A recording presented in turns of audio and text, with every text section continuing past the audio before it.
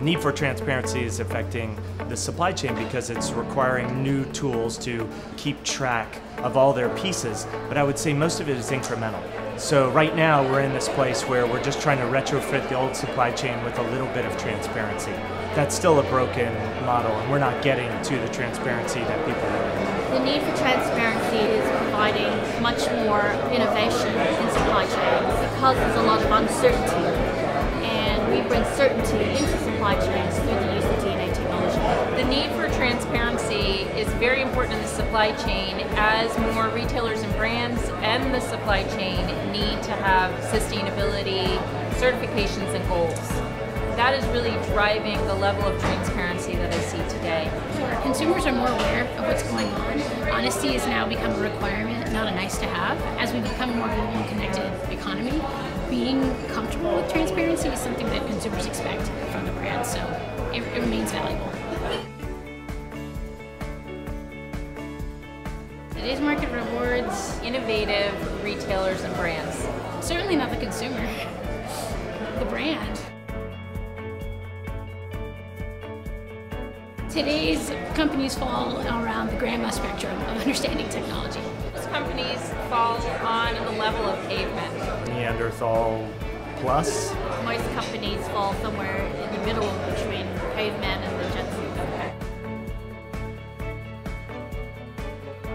I think a lot of it has to do with education and connecting them with teams that can bridge that gap around language. New technologies require new vocabulary, require demos, so getting them involved early versus handing it down once it's being implemented is really critical to adoption of these things. I think it has to come top down within an organization, that there has to be the innovation and the drive for change happening.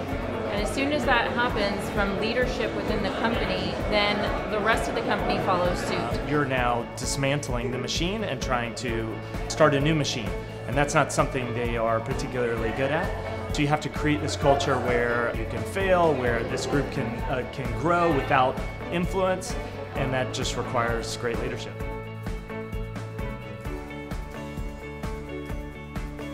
AI. Blockchain. AI. Drones. Robots. Drones. Robots.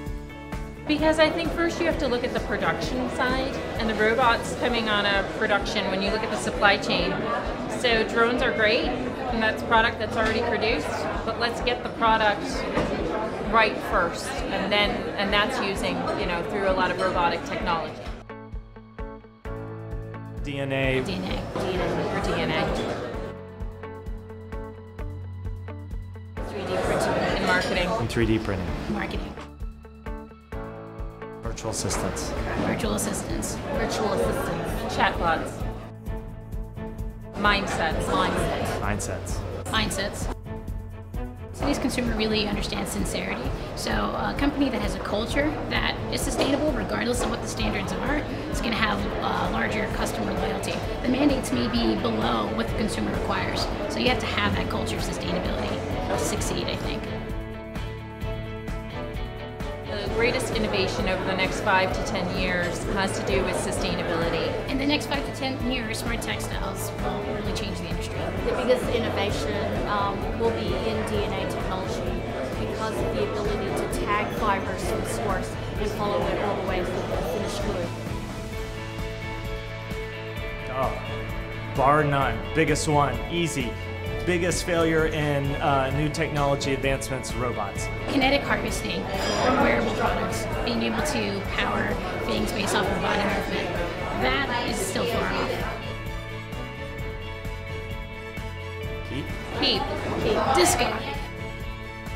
Keep. Take forward. Keep.